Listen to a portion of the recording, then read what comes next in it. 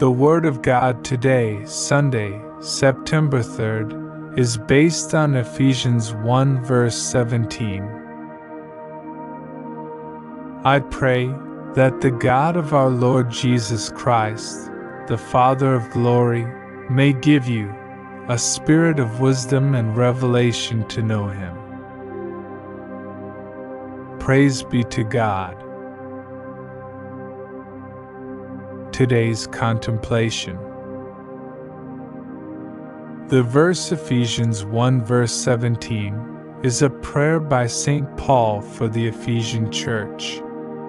St. Paul is asking God to grant them a spirit of wisdom and revelation, so that they will have more knowledge of Him and know Him better. The phrases, the God of our Lord Jesus Christ, and the Father of glory, refer to God the Father, who is the Father of Jesus Christ. He is praying for the spirit of wisdom and revelation, which is the Holy Spirit. Through the Holy Spirit, we will have a deeper understanding of God.